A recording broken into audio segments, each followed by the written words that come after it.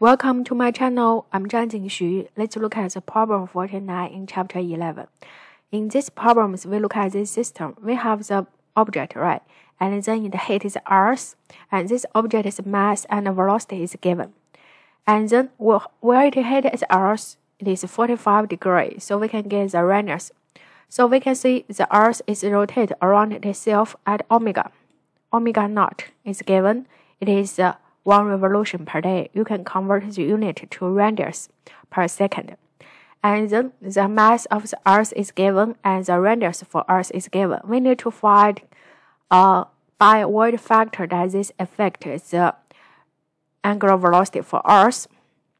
So for this one, we need to find after the collisions, right?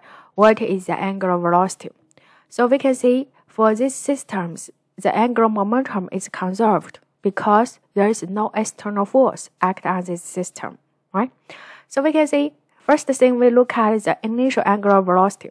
So initial angular velocity, we can say it is I omega naught. This is from the Earth, the spin of the Earth, and also we minus the angular the MVR sine 45 degrees. This is the angular momentum for this object. You can see the object is RP, right? This is R.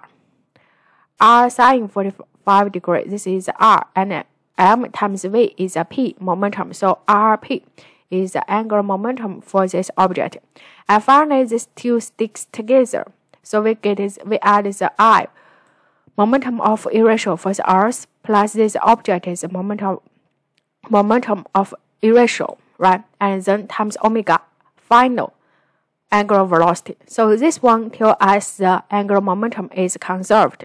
And in this equation, you can see the I, the momentum of inertia for the Earth. You can check on your textbook is this one. And then you input it inside this equation. You can get the function for omega.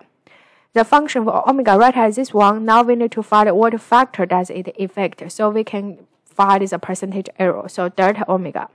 Use omega minus omega naught. So you can input the omega inside, input the quantities, you get the final answer. You can say it is super small, so we can ignore it. It is super small. Thank you.